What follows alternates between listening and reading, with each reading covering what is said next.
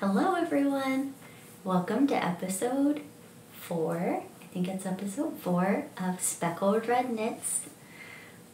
This is a knitting podcast. I am a knitter from Cleveland, Ohio. I also do a little bit of sewing. I sell project bags on Etsy. You can find my Instagram link below and also my Etsy shop link below. And welcome to another episode. I think it's been a little while since I last filmed an episode. It feels like it was a long time ago. I have a lot of finished objects today, but here's the thing is that my one finished object was like a minute away from being finished on the last episode, and I just didn't get it finished, and I finished it like the next day before the podcast even went out.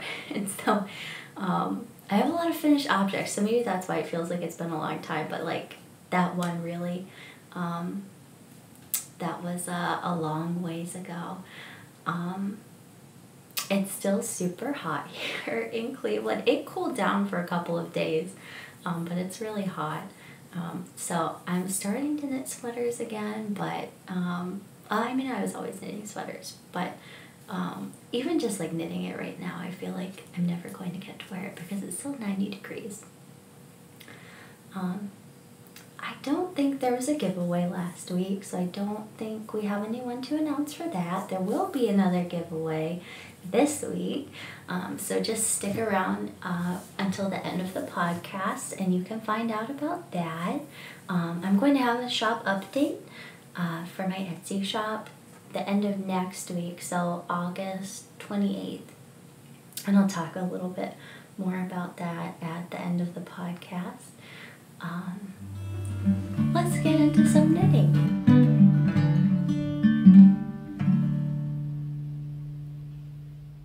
So my first finished object is what I was talking about in the beginning. It is my Vertices Unite shawl. I had this all but finished for the last podcast. All I had to do was finish the I-cord edging. So if you knit any Stephen West patterns, you know that he likes to do the I-cord edge, which gives you, let me just show real quick. You can kind of see it along the edge. It just gives you this really lovely, like very finished edging. And a lot of the times in his patterns, he has you do an incorporated I-cord edging where it's like at the beginning of every row, I think or at the end of every row, you slip 3 stitches and then you just knit them on the next row. And it makes it like seamless within the piece. But because this piece was kind of knit in parts and you seam it as you knit it, but you're like picking up a lot of stitches, so you don't have one overall encompassing edge that you're consistently working on, so you can't do the incorporated I-cord, so you have to do it applied at the end. And I mean, it's not like the worst thing in the world, but it's definitely not any fun at all to knit it at the end, because if you're knitting it like within the shawl, it takes what, like 2 extra seconds, and when you do it at the end, it takes hours and hours to knit this I-cord. But it's done now, and I love this shawl. So I know I've showed this so much, so I'm not going to talk about it too much, but it's really quite large. This one is bigger than the one I did before. And the reason I think that is because this is all superwashed yarn, and the one I knit before was not superwashed yarn at all. And so I think just in general, like superwash yarn, it doesn't stick, the fibers in it don't stick to each other really, and so there's not a lot of support in the stitches, and so they just kind of droop, which is fine. I mean, it's just like, it's a very different fabric, and that's the reason why I think this is so much bigger than my other one. So let me just like wrap it around my shoulders a little bit so you can see how big it is. So it like goes past my arms when I wear it like this. But yeah, I'm so excited to have this done. It's been so hot that, I mean, I haven't really needed to even wear something to keep my arms warm at night, or anywhere to wear it to. Normally in the summer I always take a shawl to, it's called, well, it's an outdoor music, yeah, I guess it's a venue, and it's in the Cuyahoga Valley Parks. Well, it's just right outside. Well, it's within it, but it's not a part of the Cuyahoga Valley National Park. But it's called Blossom, and it's the summer home of the Cleveland Orchestra. And normally in the summer, they have concerts on like Friday and Saturday nights. I don't think they do them on Saturday, and they're outdoor, and so it's like this beautiful venue. I think it was built in the 60s, and there's this huge hill behind it, and you can get tickets to, they call it the lawn, and you just like sit on the lawn, and you can bring a full picnic, like a legitimate picnic. Like, we bring a wagon sometimes, and you can bring wine and alcohol, and like, they don't really care. They have like regular concerts there too.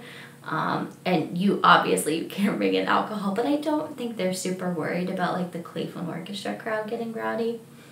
The point of that story is that normally when I finish a shawl in the summer, I get to bring it to Blossom with me on the weekend, and I get a little bit of wear out of it in the summer, but they canceled all their concerts before, I think probably even before May.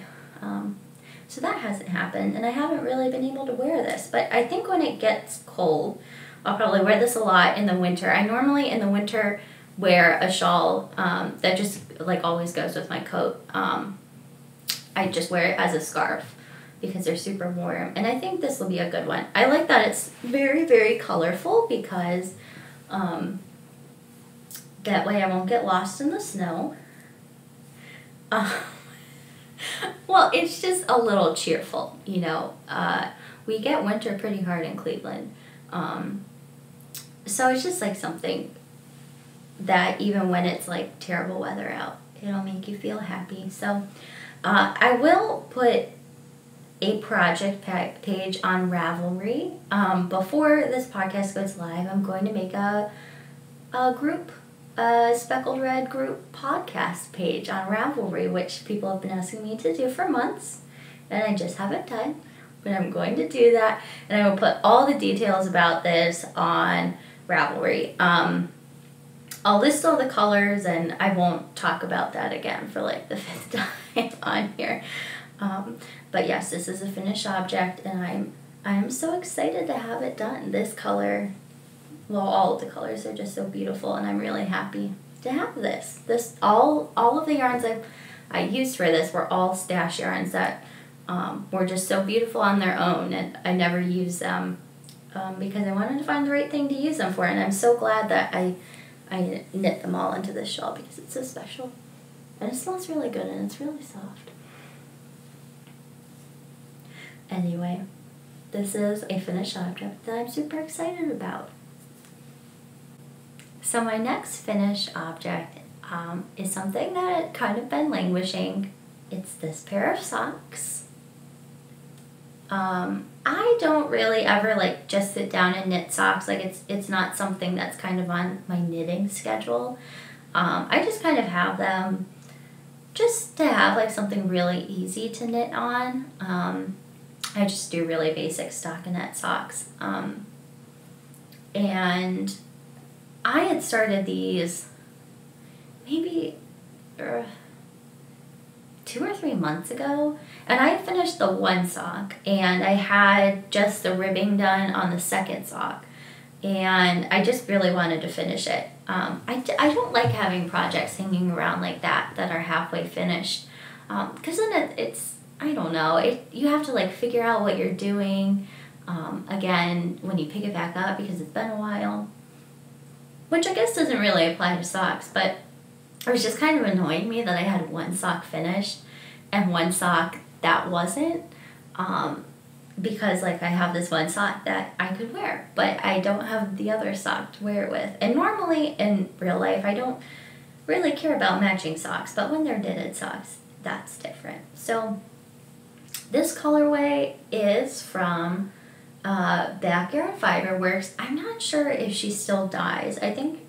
I bought the yarn a while ago, and it was actually rescued yarn from I knit that the Tiny Tassel shawl, which is just like a one skein project, and then it's just like a very small triangle shawl, and you do the increases down the middle. And this was like years ago that I tried to knit this, and I remember it was when I was working, like one college summer, I was working at this outdoor pool, and I would get to knit all the time. I was basically getting paid to knit, except it was minimum wage, so it wasn't really that much.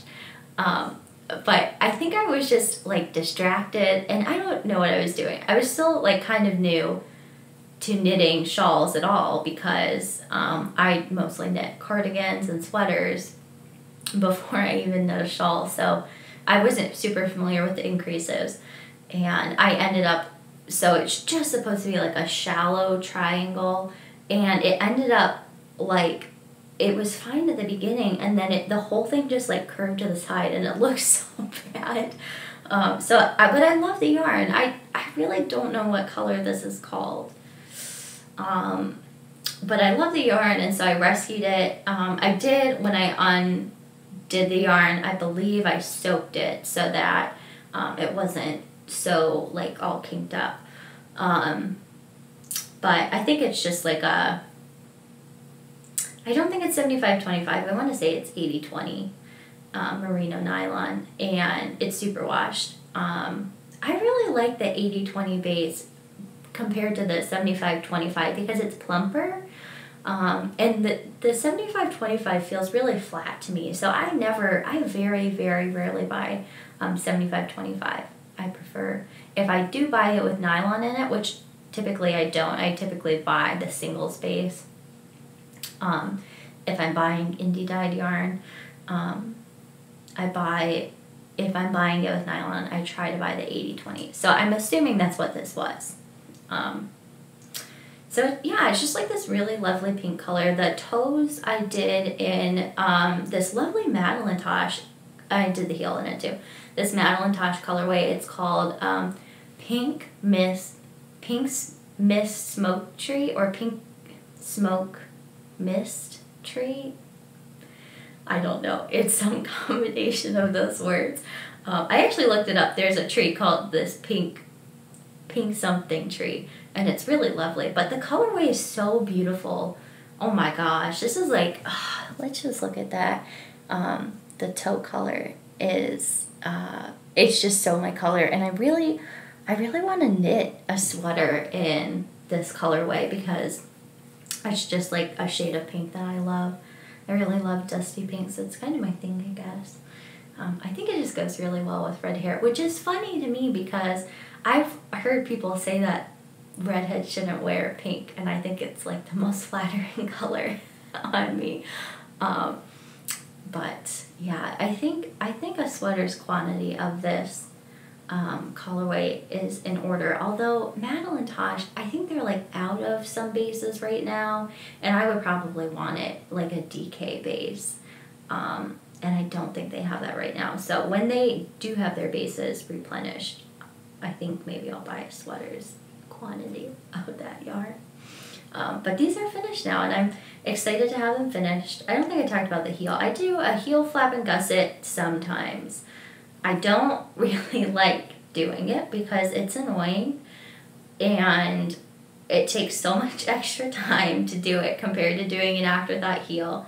I mean, maybe it's the same, but it's just fussy because you have to knit the flat stockinette instead of knitting it in the round. And doing that on like such fine yarn is annoying. I don't know. I do the reinforced heel, so it's where you slip a stitch every other row. So you slip, one row is just all knits, or maybe it's purls. I don't know. It involves slipping stitches, but what you end up getting is a heel that, like, this is it on the inside. So you can see here's like regular flat stockinette, and then here is the reinforced heel where you get those floats from the slip stitches, so it ends up being a little bit thicker, and apparently you're supposed to wear through it less. I still think that depends on the type of yarn though, because I have knit Jordan, my boyfriend, a pair of socks, and no matter what I do, he still gets holes in them, even if I do the reinforced heel. So I don't know, maybe it works better with like sock yarn, but I've just done it out of habit that when I knit a heel flap and gusset, I knit the reinforced heel. The heel flap does fit a little bit better than an afterthought heel, so that's why I started knitting it, but it's so annoying, you guys. It's very annoying to do. I remember I had an American Girl doll growing up. I didn't have this one, Molly, but I read all of the books at the library. All the girls, the different American girls, had like a book set that went with them. And I remember she was like the World War II doll, and all the girls in her class were going to knit socks for the troops. And they all were able to knit the socks up until they had to turn the heel, and they all ended up upset, and they ended up just not knitting socks when they took the tubes, and they cut them open and they made blankets instead. And so every time I turn a heel, I just think that's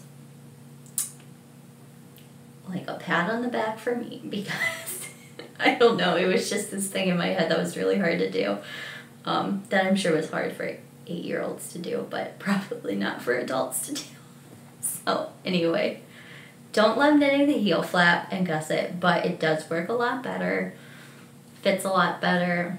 I don't know how often I'll do it, but for right now I am doing it, and that's what I did on these socks. These finished, beautiful socks. So my next and last finished object for this podcast is this entire sweater. I really buried the lead there with my socks. So I think I said I was going to cast this on the last podcast, or 2 podcasts ago, and then I didn't. But now I did, and it's a finished sweater.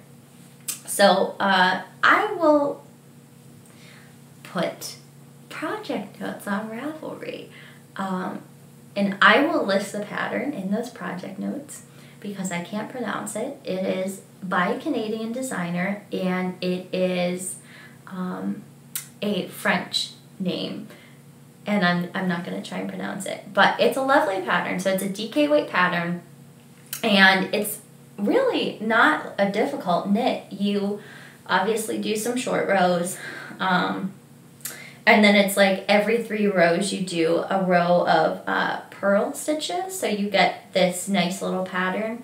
I really like that on the sleeves you don't do the purl stitch, because I think it would be really bulky if you did the purl stitch like that on there. But I've knit the sweater before. I knit it in an indie dyed yarn too, and I just really like the way it fit. It just fit very well. Like the body is just a little bit oversized. When you look at the pattern sizing, this is something I didn't do when I first knit sweaters, and I would always be a little bit bummed when my sweater turned out not the way I wanted it to. And so what I'm talking about is that if you knit this pattern, what you want to do is you want to look at the recommended amount of positive ease that they list for the pattern. So this pattern has a lot of positive ease, and I really like the way it fit on the model. And I normally I wouldn't really check it, but I did with this sweater, and it has a lot of positive ease. Like for like my bust measurement, I typically knit like the 2nd or 3rd size in. And for this sweater, I ended up knitting like the 4th or 5th size in, just to get that amount of positive ease, because the model, I looked at the model and she looked like she was kind of like we had a similar like bust measurement, and they had her knit she was in the large size to get that amount of positive ease, which is not like the normal size I would knit. So I used to never do this when I knit sweaters. There's actually this sweater that I love. I think it's by, I can't even think of the name of it, but I can see it in my mind. And it was this really beautiful cardigan. It had short row shaping at the back. It was very like a basic cardigan. And I just looked at like the finished measurements, and I picked the size that would give me my bust measurement, which I think is like a 37. And that's not how the cardigan was supposed to fit. And so I wore it a lot, but like it was not, I didn't get like that style that it was supposed to be in the picture. So that's something that I've gotten a lot better about doing, is looking at how much ease they recommend and deciding whether I want it to fit like that on the model. But just like understanding the amount of ease that they put into a garment really helps you with deciding how you want it to look and how you want it to fit you.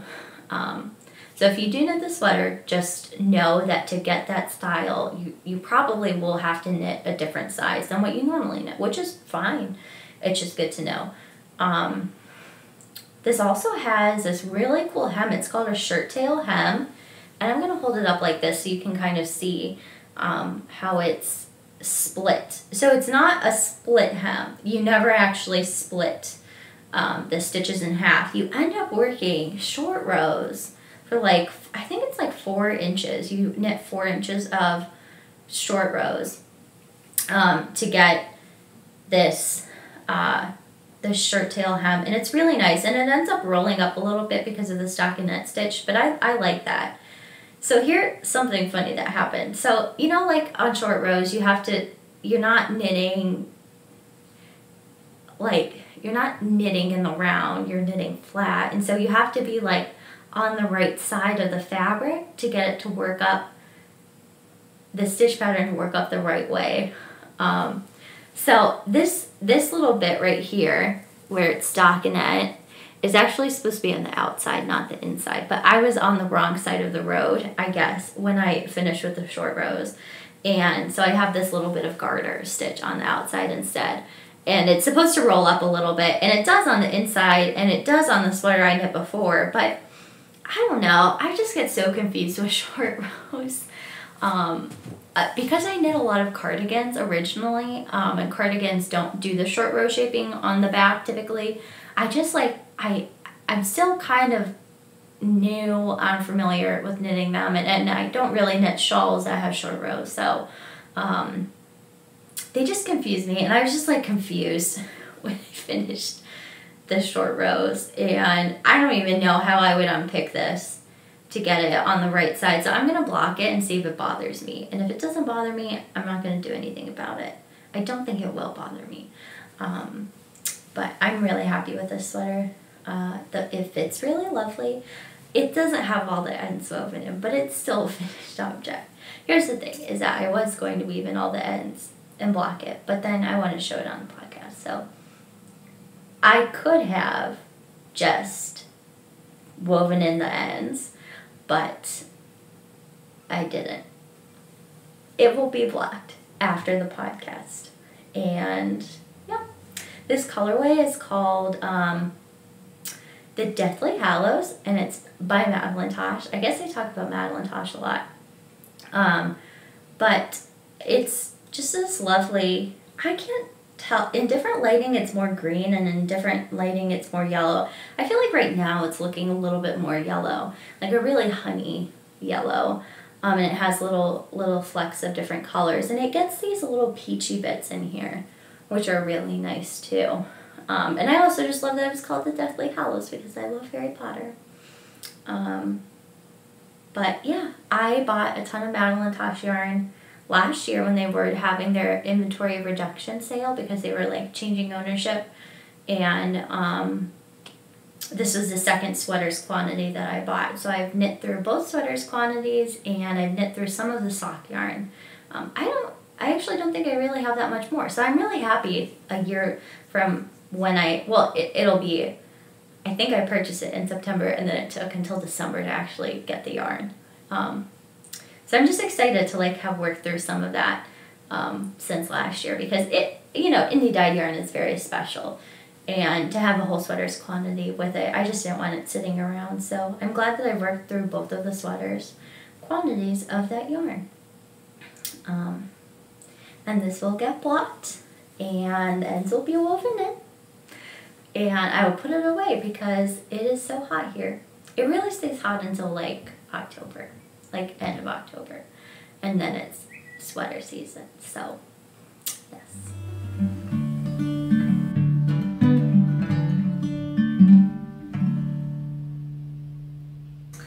So now that I've talked about all my finished objects, which that's a lot, 3, a shawl, a sweater, and a pair of socks. That's a lot of knitting since the last podcast, even though one was basically finished and one was half finished. But a whole sweater, that's kind of a lot. So I don't really have a ton of progress on the projects I'm working on right now, but I did cast something new on. And this is the Marshland sweater by Tin Can Knits. Let me just show it to you. So I'm not that far along in it. I'm holding it upside down. But this is, yes, it's worsted weight yarn, which the Marshland is knitted. And it, let me show you the palette before I continue on. So here are 2. This is the main color. It's called Radish. And then these are my contrast colors. So I like it. This color was a little bit different online. It was a little more, I mean, I guess this is pink, but it wasn't quite as red, but I still like it. Anyway, so this yarn is called Heirloom Romney.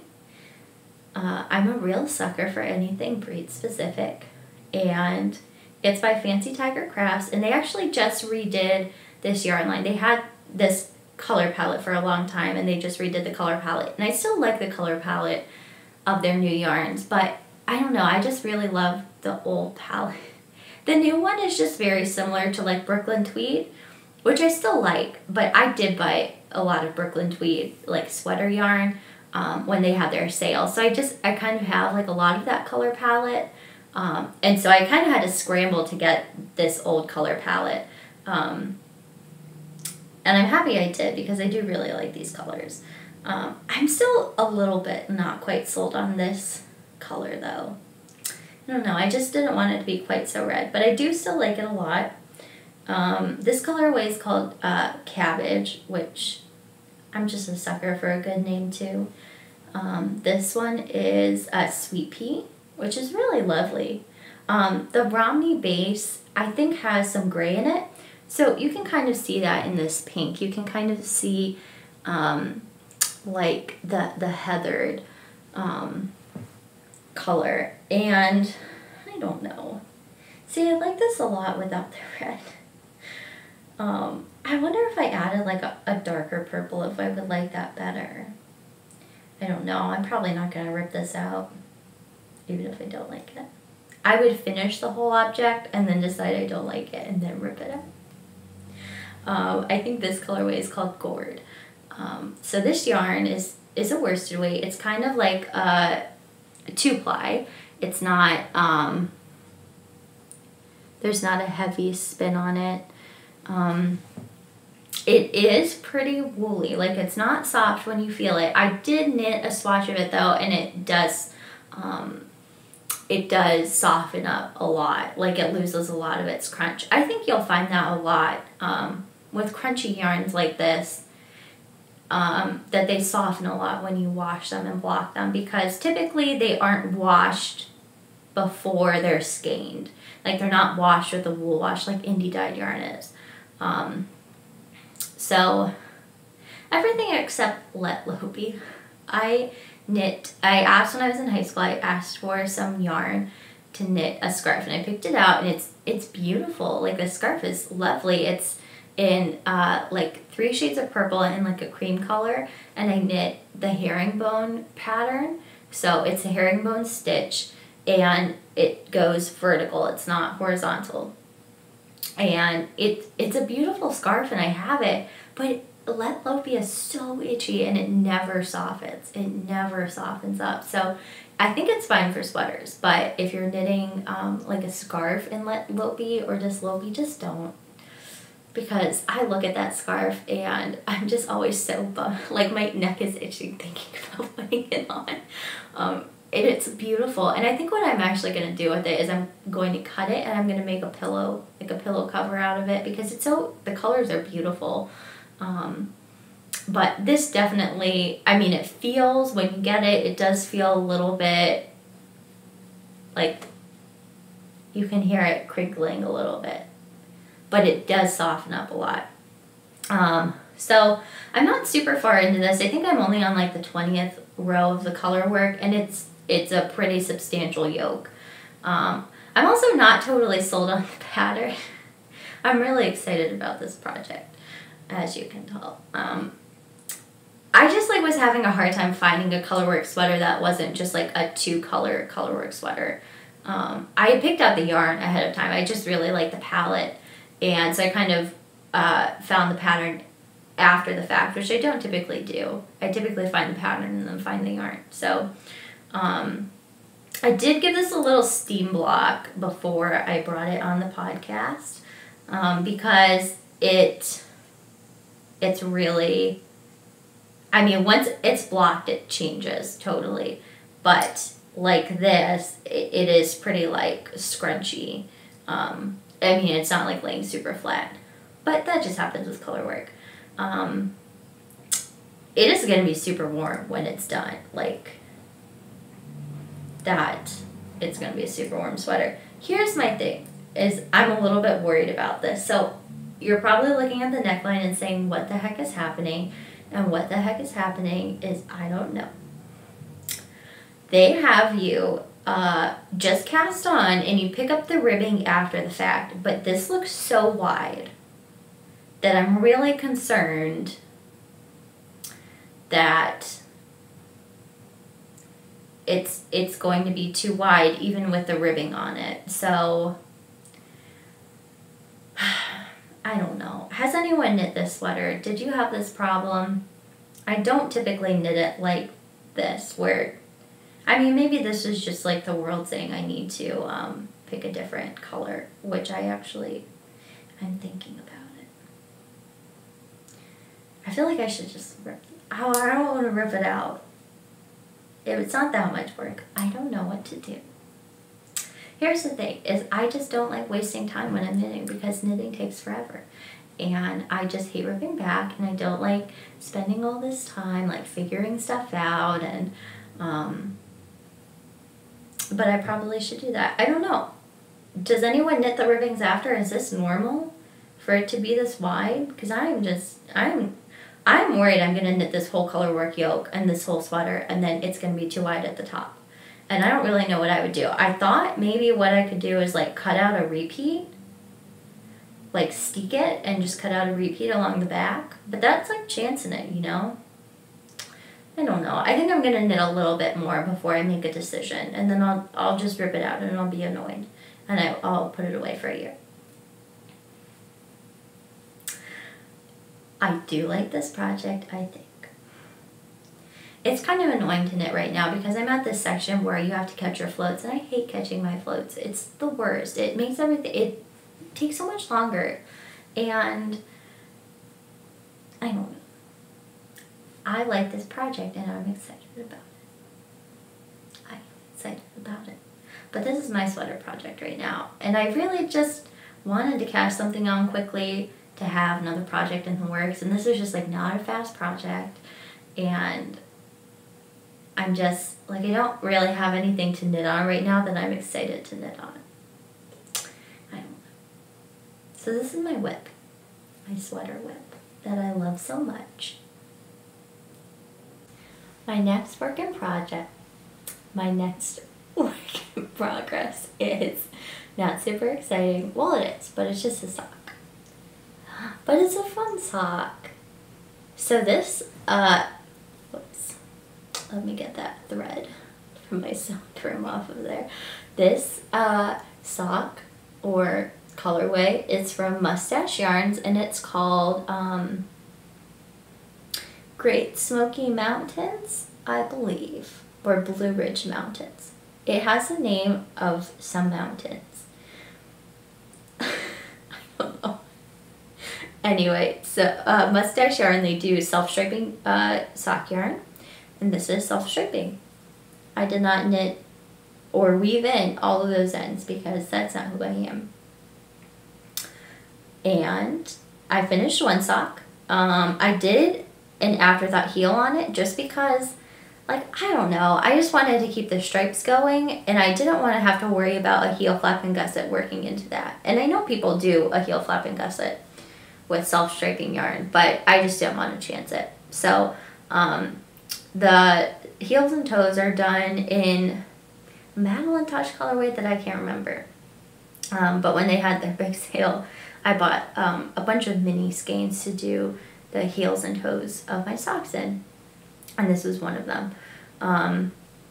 So yeah, there's not really much to say about this sock. It's fun knitting with self-striping yarn because you just want to keep knitting until the next stripe. But then I knit like the one sock and I'm like, yeah, that was nice, that was fun. And now I kind of don't want to knit the next one. But I'm going to, I just haven't done it for a while. I think I'm going to end up finishing it because this sweater is being such a pain in the patootie. And that's not the word I wanted to say, but I'll keep it clean. So my other sock is just, I think it just finished ribbing. What's nice about doing self-striping sock, like knitting with self-striping yarn, is that you can just hold your yarn up to the other sock and compare. The mustache yarn they send you a skein and it looks like a regular skein, but it's split into two. So each little ball, when you wind it up, they're identical. So you get two matching socks, which is nice. And it's probably not something I would take the time to do if I were just doing it myself. But this is my sock project for the moment. And I'm probably going to knit on this a little bit more because, I don't know, I think I just need to cast on another sweater. I feel like I'm just not in the headspace for this sweater right now. But here's the thing, is that I want this sweater for the winter. I'm not in a color work mood right now. But everything else that I'm knitting, like that I have planned, I don't know. It's just like the yarn, that sweater is on, the needle is a little bit too small, or the cable is too small, and it's like the yarn is really like toothy before it's blocked, and it's just like annoying to knit with. But now that I'm looking at it, I feel like it would look, if the pink were like a dark purple, I think it would look a lot nicer. And I know that new color palette that they came out with, they do have a dark purple, and I'm wondering if I should abandon ship. I don't know. I was supposed to be talking about this sock. This sock is super cute and I like it a lot. I feel like, I don't know, I'm not the person who wears their socks out and about just because I feel like they never fit in my shoes. Does anyone else have this problem of their hand knit socks not fitting into their shoes? I don't know. So I normally wear them at home, but I know that wearing hand knit socks with your clogs is a thing, and I've recently become a purveyor, or not a purveyor, but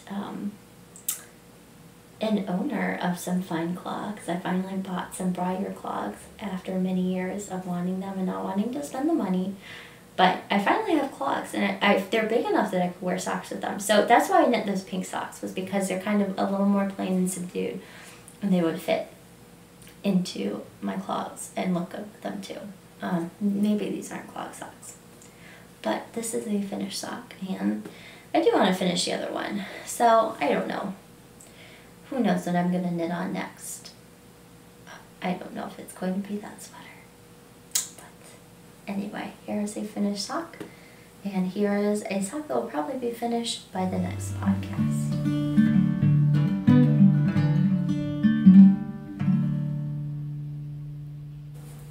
So my only stash acquisition, well, it's not my only, but the stash acquisition I'm going to show you this week is just the one, and they are these beautiful colors. Gasp. Look at these. Look at how lovely these are. So I was enticed into buying this yarn from Stephen and Penelope, which is a yarn shop in Amsterdam, and it's owned by Stephen West. And I actually went to Amsterdam when I studied abroad, and I can't believe I didn't go here. I knew it existed, but I just didn't go there. Same thing with Retrosaria. I went to Portugal, but I didn't go to Retrosaria. Anyway, so this is, I believe, okay, it's Finnish. It's a Finnish wool, and it is a single ply, but it's not super washed. It's just like natural wool. It still has a little bit of like what is the name? I think they call it chaff. Maybe that's not the word, or maybe I said something embarrassing instead, but I think it's called chaff. So it's like the vegetable matter. It's straw. There's like still straw in the yarn. I like it. I think it adds character. So it's breed specific, and it's hand dyed. Like it's like kind of indie dyed, and I am just such a sucker for anything breed specific. I don't know why. I think it's just because like there are just so many options. Like there's so many different breeds of sheep, and I just want to try them all. It's like I just have this weird thing with things that have a lot of options, like Jelly Bellies. There's so many options. I just like that. Like I loved going to the museum as a kid because like, you know, you'll be in that room with like all those little different butterflies all pinned to, you know, the display. And I just like a lot of options. Like those are my favorite books as a kid, were books. I remember I had this nature book that just had, it would like fold out, and it was, it just had so much detail. So that's where I'm going to say that this obsession with breed specific wool comes from. So this has a nice little halo on it. It is not, I mean, I don't know if it's next to Skin Soft because it's not super washed and it's not like merino. It's not super uncomfortable just sitting here. But this is probably going to be a sweater. So I bought this because Andrea Mallory posted a picture of a striped sweater on Instagram. And I saw this yarn and I loved it, but I didn't know what I would do with it. And so it turns out this is fingering weight. Her sweater is going to be in sport weight. But I think they're close enough that I could still do it. My only thing is that the color palette is a little bit different than what it looked like online. So this was supposed to be a coral color, and this is very much like a dusty pink in person. It was much oranger. It was like an orangey pink. It was really nice. And I think this color, which is called copper, was a little bit orangier too. So I don't know what I'm going to do about that. These three are lovely together. And even like, I don't know. Like if I take away this color, this is great too. I feel like I just have too many different colors. Like when these are going to be like similar, it worked. But now that they're not, I don't know if this one works with it. Or even like, that looks good. So I think maybe I'll keep this one. And I think I'll add a lighter pink skein of something. I think that's going to work really well with all of these. And make the palette more cohesive. I do this thing when I'm picking yarn colors where I use, I think it's called Photo Grid, and you know, it's that old app that everyone used to use like when Facebook first came out. And but what you can do is you can create grids just like on your phone, and you can like drop in different pictures, and that's what I use when I'm like trying to put together a color palette. I just take screenshots of all the colors and then I put them all on the photo grid so I can see them all next to each other. And I do the same thing when I'm picking like fabric for bags. I put the top and the bottom on a grid just so I can see them. And it helps so much. Like if you're not sure, do this because it helps a ton to just kind of, like you think it looks good, but then you put it in the grid and it doesn't look quite how you wanted it to. So that is my word to the wise. So the last order of business for the podcast is a little shop update. So I haven't updated my shop in a little while. COVID kind of like ruined everything, and I was most likely going to show, well, not show, but be a vendor at another show or two over the summer, and everything got canceled. So I just kind of have fabric that was languishing, and I wanted to do another update, and here we are. So I have some fabrics that I put together, and they just kind of reminded me of like this time of the summer, you know, high summer. And so this collection, I suppose, is unofficially named Summer in the Garden. And they all kind of remind me of like a UK summer. There's one print that very specifically is very UK. But anyway, so I'm going to release these bags in over, I don't know, maybe a month. So they're not all going to be released at once. So the next shop update is going to be Friday, August 28th.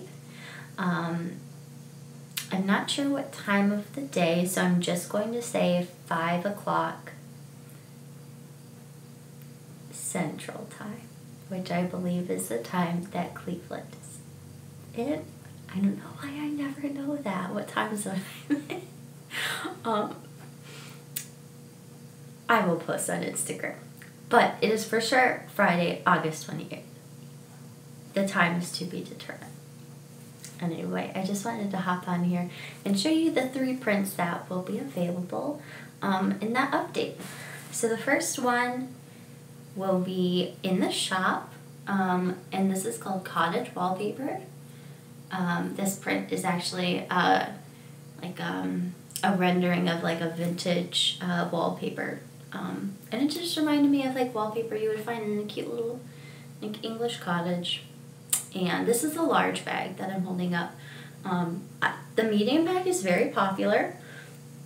It's a little bit smaller than this. It's what I like for socks. But I typically knit larger projects, and so this is kind of my favorite size for a variety of projects, is the large size. And then if you're knitting sweaters, you can fit a sweater in here if you don't mind it being a little tight.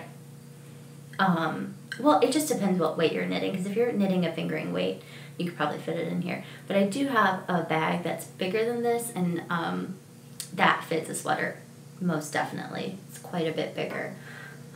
But this is the size that I like the best. Let me just show you that print a little bit better. It has this really cute red gingham on the bottom. I just love gingham. I don't know why. Just so cute. So this is one of the ones that will be in there on Friday. This one, oh my gosh. I can't even remember where I found this fabric, but I saw it on another podcast. And it is just so cute. Like, if this does not scream English countryside, I don't know what does. But it's kind of, to me, it reminds me of like the English countryside. With all these cute little motifs. It has this little fox. Oh my gosh. I have a thing for foxes. But the blue and white's kind of like Scandinavian. Either way, I just think this bag is so stinking cute. So, yeah, there will be a few of these in the shop too. Oh my gosh, you guys. Look at these little ducks.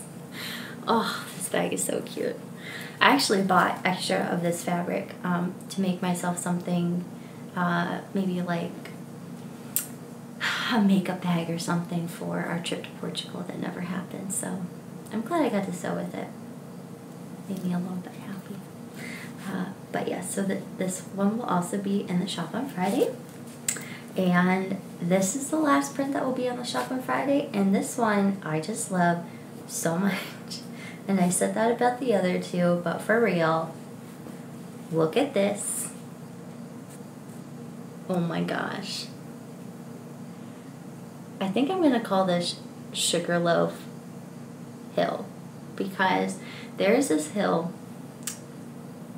there aren't really mountains in Ireland, but it's a hill in Wicklow, which is south of Dublin. And there was this one time when I was in Ireland and we were driving through the countryside, and it was just so picturesque, and it was taken near Sugarloaf Hill. And that's what this bag reminds me of. Look at all the little sheep. Like these little, you can see a sheep there.